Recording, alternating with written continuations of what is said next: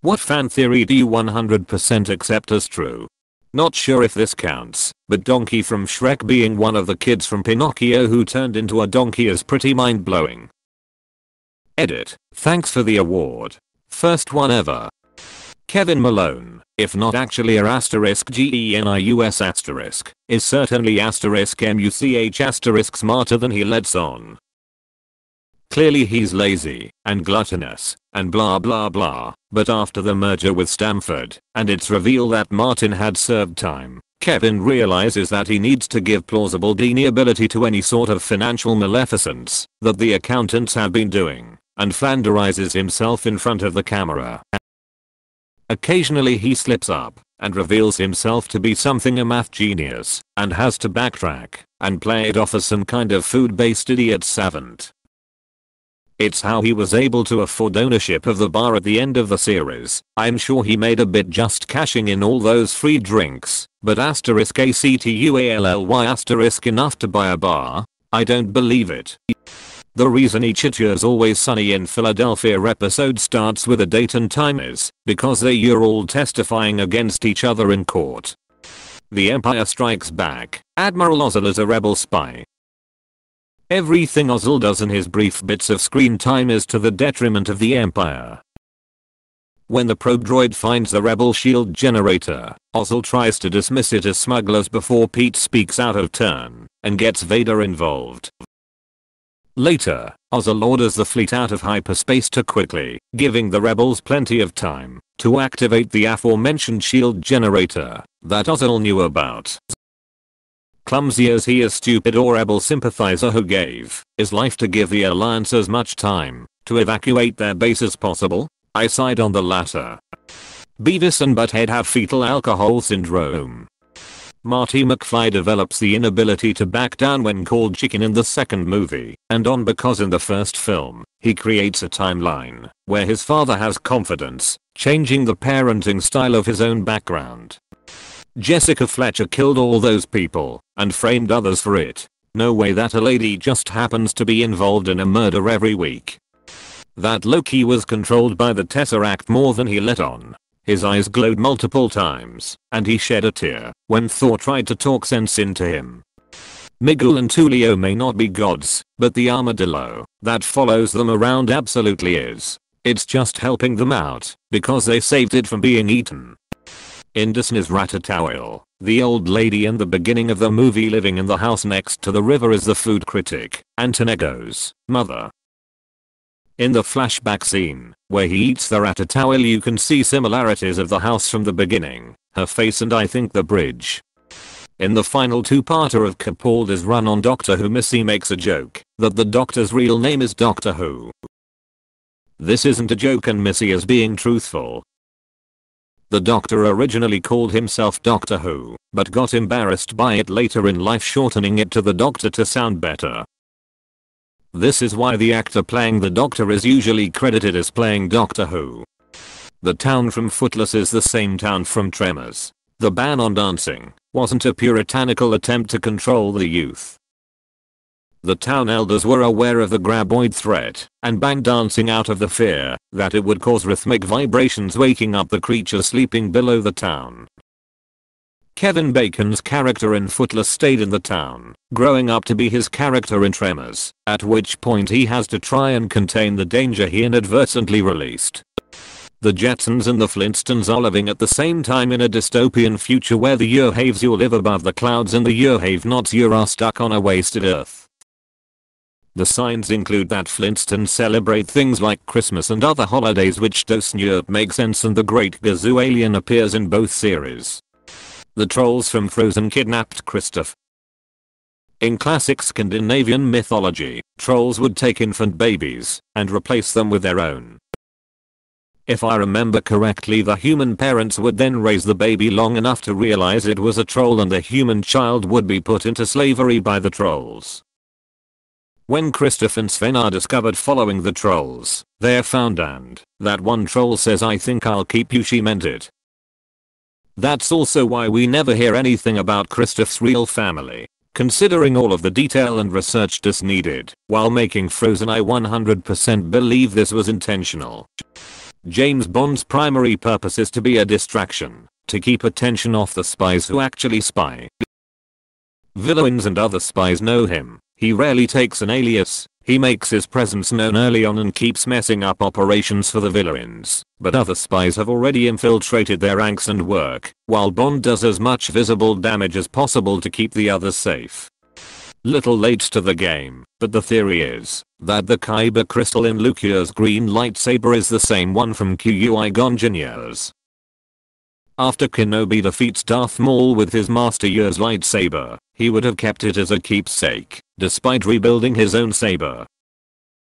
It is likely he would have retrieved it and kept it with him after the Order 66 attack.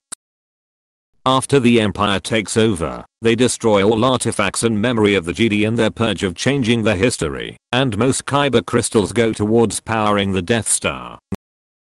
Because of this, any lightsaber crystal would have been very difficult for Luke to find after he loses the Skywalker saber. But we know he returns to Tatooine to complete his new lightsaber, likely returning to Ben Kenobi's home for components, where he would have found Qui-Gon Jinn's lightsaber and recycled its crystal. The monsters encourage the cowardly dog are regular people, but seem monstrous from Courage's perspective, since he's cowardly. Also they live in the middle of nowhere, because his owners never take him out, so that's how he views the world. Red Alert 1's Allied victory results in the Red Alert 2/3 universe. Red Alert 1's Soviet victory leads to the Tiberium universe. Semicolon. Debunked by the writers themselves, but that's how it'll always be for me.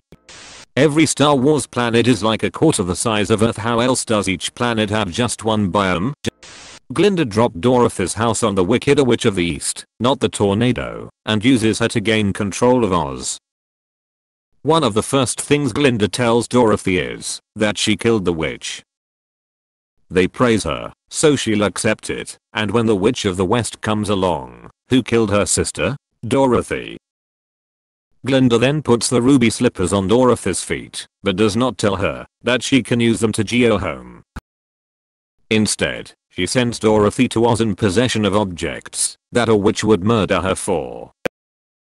Dorothy, being forced into a situation where her only salvation is Oz and her worst enemy is the Queen, inadvertently exposes the Wizard of Oz as a fraud and murders the Witch of the West. Now, who's left to rule Oz? Glinda fucking Witch of the North. She used Dorothy as an expendable pawn to gain control of Oz without having to leave her bubble. And when Dorothy is done up having the two biggest powers in Oz, Glinda sends her home and makes her think it was all a dream. The real world in the Matrix movies is just another layer of the Matrix, designed specifically to appeal to people unwilling to conform to the normal Matrix. Humans in this outer matrix have confirmation of their belief that something was wrong and get to indulge in the fantasy of being a heroic freedom fighter against the faceless evil machines, thus choosing to accept *THIS* false reality. The anomaly of the one is that he's capable of rejecting *BOTH* realities, which is the reason why he had powers in the real world. Pokédex entries are written by young trainers. When a professor sends a bunch of 10-year-olds out into the world to document Pokemon, of course the research can't be expected to be professional in the least. This is how we end up with the creepy legends of ghost Pokemon that might have been passed around as playground rumors, or impossible facts like Makago being hotter than the actual sun.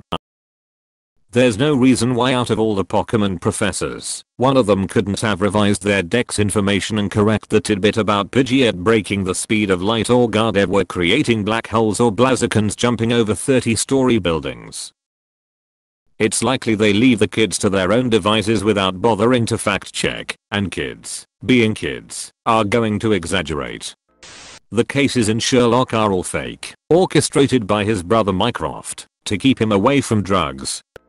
I 100% believe the two men accompanying the woman in the original Year Blair Witch Project Year planned and successfully executed a plan to murder her while they were deep in the woods.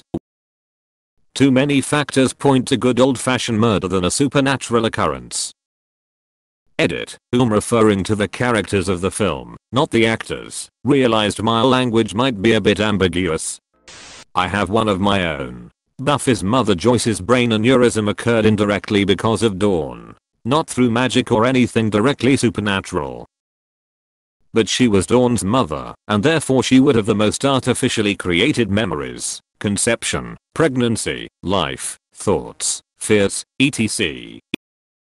This caused so much real physical change to her brain overnight that it created real medical problems and killed her. This is never hinted at all in the show. Robb Stark died twice, first in his own body, and second in Grey Winds. He had a chance to see Arya moments before his death. That the book Rory writes in the Gilmore Girls revival is the original show. That explains why the characters are so different from the show vs revival miniseries. She years looking back at the past with rose-colored glasses. Event Horizon is a prequel to the Warhammer 40k universe. King of the Hill. Dale knew about Nancy and John Ridcorn, but feigned ignorance. Both to keep his home life stable, and because he knew Joseph would be raised as his son rather than Ridcorn's. Willy Wonka knew what he was doing. There was no seat for Augustus aboard that boat. He knew Augustus Gloop would fall in there. Spoiler for American History X ahead. I don't know if this is a fan theory, but I always believed the boy that shot Danny was the younger brother of the guy Derek curb stomped and killed. That kid exacting revenge on his brother Year's killer by murdering the killer Year's brother speaks volumes, emo. It also ties in beautifully with Danny Year's final speech about hate being baggage. So I always accepted that to be 100% true.